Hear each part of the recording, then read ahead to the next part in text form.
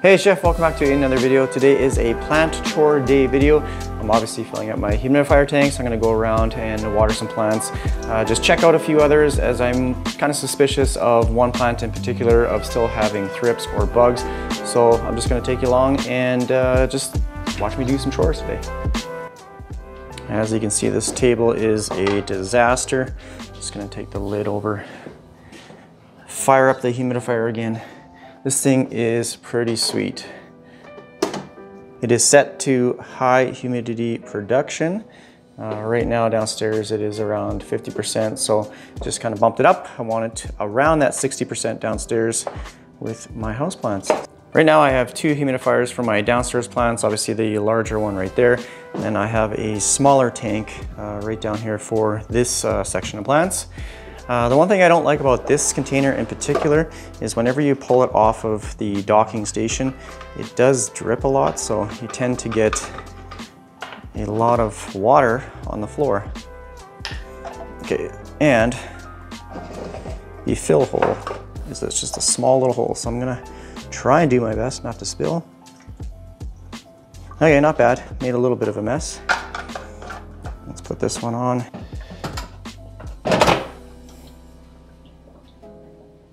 There.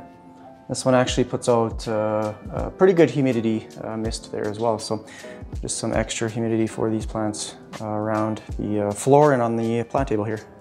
I'm just gonna go around and water some of my plants that obviously need water, but I do fertilize through the winter months here as well because when plants are underneath these grow lights, I do have them on a timer for like 14 hours so they don't know that it's winter outside upstairs. And obviously they're getting the same consistent amount of sunlight. So a lot of my plants downstairs are growing, so that's why I fertilize at full strength. This is a liquid fertilizer. You just follow the recommended dosing on the back, put it in a canister of water. And this is my filtered water that I bring downstairs from the upstairs tap. And I'm just gonna go around and check and see which ones need water. So I've been using beneficial bugs or predatory mites for a thrip issue that I've had downstairs here. And I put one plant in the bathroom that I'll show you here in a second that it's not looking too good. So I'm thinking it might have thrips again. So this is my Hoya pottsii propagation that I've done maybe a couple months ago. I rooted it in my perlite prop box and I've since put it in this terracotta in soil, and it's been pushing out a couple new stems. So I am fertilizing this one as well. I actually watered these guys a couple days ago. This is the Syngonium Green Splash. Here is a Anthurium magnificum. I got this one from a plant auction website for a pretty decent price. Okay, this guy is not looking too good. I'm just gonna, where's my little watering tray? That's what I should be doing. Oh man, I have no room anymore. It's pretty dry. So I'm just gonna give this some water. Let that soak through. I haven't had a chance to take these guys out of the sphagnum moss yet. If you follow my channel for any length of time, I know sphagnum moss is a really good rooting medium, but they're a nightmare to get off roots, especially with Hoyas. So I like to pull them out of the sphagnum moss and then put them in like an aeroid mix or something like that. This is a reverted philodendron burley marks that I picked up off the plant auction website. This one's really dry and it's in a nice chunky soil. I'll let this one drain through the bottom here. I'm gonna give it a little bit more water here as well. Doesn't look like there's any soil. It just looks like an orchid bark, sphagnum moss, perlite, chunky mix. Not looking the greatest, but hopefully it'll start pushing out some new growth soon. I'm just gonna give it a little bit more water. put it back in its little saucer so I can drip in there. Here is a little anthurium. Again, this was off the plant auction website. I believe this one was the Crystal Hope. It's now getting a new little leaf, but the soil is dry for this one. Just gonna help it along with a little bit of water and fertilizer.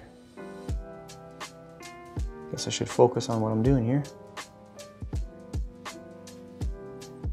I've really gotten into anthuriums. They are a pretty easy plant to take care of, but you do have to watch out for spider mites with these guys, so I always get my little flashlight, which I don't have right now, stand by. And I like to use a little flashlight, just shine it behind the leaf, and it kind of illuminates any spider webs or anything like that, but you gotta be really careful with these guys so that they don't get spider mite damage. If you catch it fairly quick, then it's pretty easy to treat. Usually you can just like blast them off with some water, but yeah, this guy is just a tiny little anthurium. Hopefully the newer leaf is bigger. I have to clean out this saucer, but I had a couple of jade leaves just fall off of my plant from back here. Pickles is losing her mind upstairs. And I literally just placed it in the saucer here, and you can see it's getting some new growth already. It's sprouted some roots. It's getting 2 little growth points. Same with this one here as well. Didn't spray it, didn't water it or anything like that. And it's getting some new little growth. So I'm gonna set these aside. I might actually just place them back in the jade plant. I'm just gonna dump them right in the soil. One right there, the other one right there, and it eventually will root into a new plant. Here is the Anthurium clarinervium. This is in a self-watering pot. You can see the soil is still pretty moist there. It's got a little bit of water in the bottom, so I'm not going to do anything with this. I will just kind of check it over for any spider webs, and if I see anything, then obviously treat it. You can treat it with like an insecticidal soap or something like that, or even just spray it off. Here is the plant I was really suspicious of, and I kind of already looked it over, so I'll show you what a thrip looks like. You can see there is some discoloration at the top of the leaf there. These ones are super droopy. It just looks like garbage. I'm gonna see if I can get it here. I'm gonna zoom in if I can. I hope they didn't. Yeah, right there. Right here. Right there's a thrip. And there's another one right there. Dirty buggers.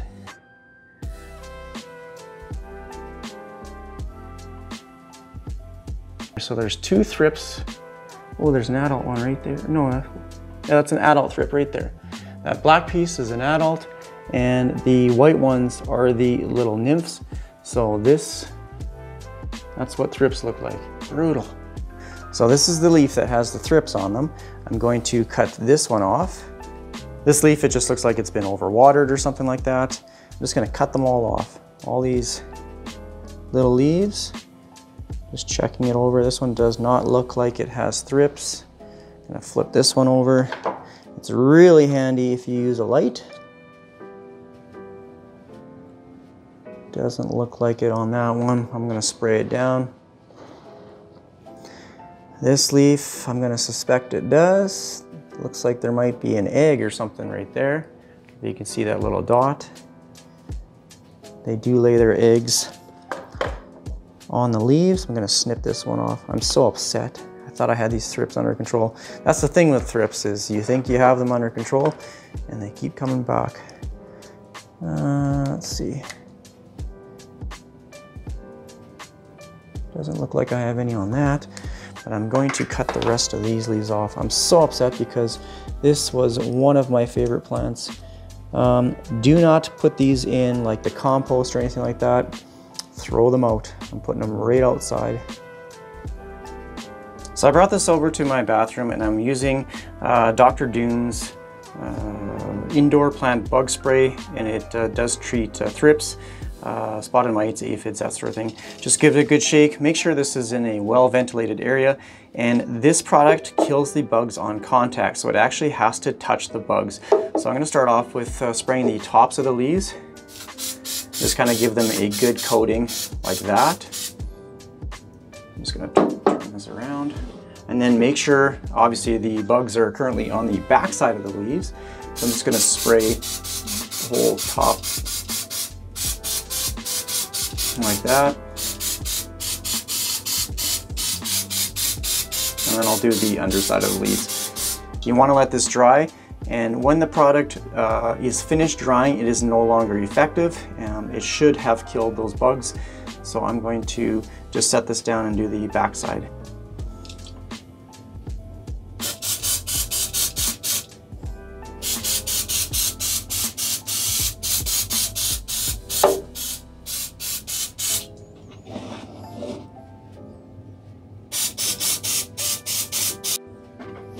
Just gonna do this one too. This stuff, it stinks, but not like some other products. Like this one, it doesn't smell good, obviously, but it's not as bad as some of the other ones out there.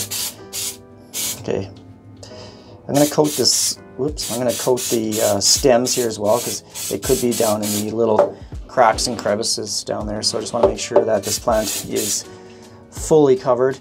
And I'm really concerned about these ones that are just starting to unfurl. Sometimes bugs will kind of hide in there, and you won't see them until the new leaf unfurls. So, okay, gonna let that dry, and that should be it for the thrips. So this is where the wall HEI was. I don't see any other damage on the Homolamina Selby here. And same thing, I just look kind of underneath the leaves. I'm gonna definitely keep an eye on this plant, or like all these plants surrounding it, just to make sure that there isn't an issue down the road kind of thing. So I'm not gonna quarantine these. Like, I just have too many plants to place in the bathroom, or in quarantine, but just check the leaves, just make sure that, okay, so these are all kind of gross and dying. I'm just gonna take these off. I don't know if they're actually even doing anything. Just gonna snip off these dead older leaves. Forgot, whoops, that one went right in there. That was convenient. Yeah, I'm just gonna snip all these ones off. I did forget to water these on an occasion or two, so that's why they're looking a little bit crispy. So I'm just gonna cut them off, let these new leaves focus on growing. So there's a new one coming in right there. Okay, so yeah, just check the tops and bottoms of the leaves. Just making sure that there's no bugs or pests. I'm actually gonna spray these ones down too. They're so dusty and dirty. That's probably half the issue with most of my houseplants, is just because I've been giving these predatory mites a chance to do their thing. I haven't been washing or cleaning the tops of the leaves off. So everything looks really gross, and cut this one off too. Oh, there's a couple down here. Older ones. Just gonna snip these guys off. This one here too. This one's actually pretty dry. Actually, no, underneath it's still okay. So, okay.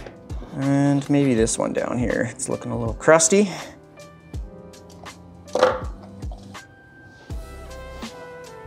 Here is my philodendron fuzzy petiole. I looked this one over pretty good. Thrips seem to love philodendrons and monsteras, so I've been really paying attention to this monstera here, as I don't want thrips on this one because it's gorgeous. Here's the newest leaf. Look at this thing, it's just absolutely beautiful. So yeah, I looked over the fuzzy petiole pretty closely. It's getting some new growth, but it's getting a few of these older leaves are just dried off. So I'm just gonna pluck these out. I like to carry around my little Tupperware. Actually, I'm gonna cut these ones off just at the bottom here. They're eventually just gonna rot off anyways. I'm just on the ground here, and this humidifier is just blasting me in the face, so just turn it off. Get a couple more. Where are you? These little guys down here. So yeah, clean it up a bit. Soil is dry on top, a little bit damp below, so I'm just gonna leave it for now. Let these guys continue to grow. Look at these leaves, just gorgeous. My Mona Lisa is dropping a few flowers now. Always vacuuming and cleaning up. Okay, here is my little Bambino fiddle leaf fig. It's now covered by the monstera. I'm just gonna move it to a different spot. And actually, you know what? I'm gonna take this upstairs and spray it off. Give it a good cleaning. These leaves are gross. Here's my little philodendron silver sword. Just got it on the floor here. It's getting a new leaf. Just gonna give this guy some water.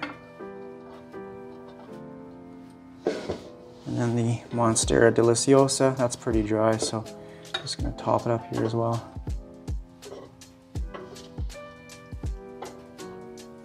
Hopefully by using the fertilized water or fertilizer in the water, it gives me a new leaf soon, another new leaf. This one's still hardening off, but they're gorgeous, gorgeous leaves. Okay, I'm gonna fill up my container. Check these guys back here. Aglaonema Silver Bay. This one, it's looking, actually it's still, the soil feels wet. So I'm gonna leave this one.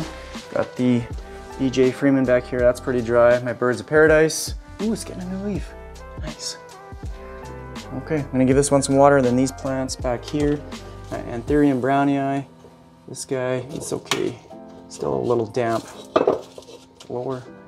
Everything's looking good with these. Here's the newest leaf. Again, just making sure I'm not seeing any thrips or anything on these guys. Just gonna check the back of this. Okay. And the Birds of Paradise is pretty dry here as well. It's actively growing, so it's getting some fertilizer as well. Do have it on this little drip tray down here, and I also added some extra little holes on the side just so I can see when the water starts to come out. Just gonna give this a good thorough watering here. Let that soak through. I'm gonna give this guy some water as well. The BJ Freeman's pretty dry. This one, I water quite often, maybe like once a week, maybe once every week and a half kind of thing. It's also getting some new growth. Such an easy care plant. This one is, it's huge. It's in like a 10-inch pot, I think, 10 or 12-inch pot, and it's a really nice full plant. That should be good for those. Just gonna keep an eye on the drip tray. So it's coming out the side of this pot here, so I'm gonna leave that for right now. This one, I don't want to overflow and destroy my floor, so I think that'll be good for now. Here's my beautiful Dieffenbachia reflector, and I've been bottom watering these guys, like my 3 Dieffenbachias here, for the last little while, because whenever I water from the top and basically soak it until it comes out the bottom of the drain hole, I find that the soil stays wet for too long. So all I've been doing, this is fertilized water, is just filling up the saucer till it reaches the top. And with the drain hole at the bottom and in combination with the terracotta, it will wick the water up and the plant will take up as much water as it needs. And I'll do the same with these ones here too. Just fill up the saucer. So I'm using like a larger saucer for these guys. And I will judge or determine by the weight of the pot. Actually, this one's okay. And I can feel the soil is still pretty damp on this one. This one was really light. It's getting a little bit of a crispy edge there. So actually, I'm going to take that one off as well. You can usually just pull these Dieffenbachia leaves off like that, but I recommend using gloves as the sap can be pretty toxic.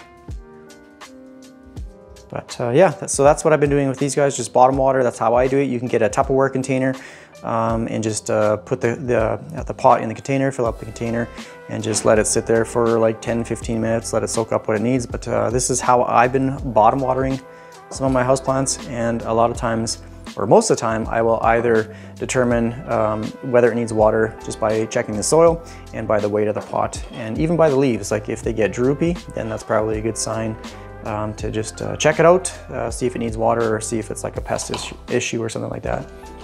Okay, so I think that's gonna be pretty much it for watering. Just gonna tidy up the area here and it should be done. Okay, just gonna put all these leaves in the garbage. Just set my water down here. I'm gonna clean off these saucers another day, but just gonna tidy things up, make everything look good. I'll be putting these beneficial bugs back on the plants. I don't know if they actually do anything or not, but I just noticed my poor little Syngonium Wendlandii needed some water. Just gonna give this some water, then I'll clean off the table here, and that'll be it for this video. Where's that one leaf? I got a new leaf and then I pinched it in a pot a little while ago, and it tore off the tip of the leaf there. But I got a new one coming in. That's okay. Let's give it some fertilizer. Let's give it some water.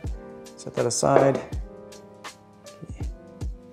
Ooh, my saucer's filling up, whoops. Okay, so I'll let that soak up. I'm not gonna water it anymore, otherwise I'll get a big mess on my table. So I'll set that aside over there. Yeah, let's clean off the table.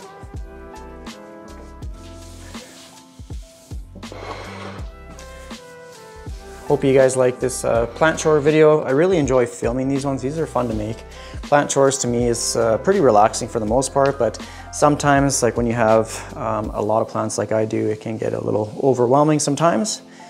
But yeah, it's kind of a gross, dusty, dirty table. I'll move the rest of the plants here later on, but for right now I just wanted this area cleaned up, and I think it looks pretty good. So thanks again for watching, everyone. I think that's going to be pretty much it for this video. If you have any comments or questions, please leave it down below. Got this gross rag in my hand. But thanks for watching. Take care. Bye.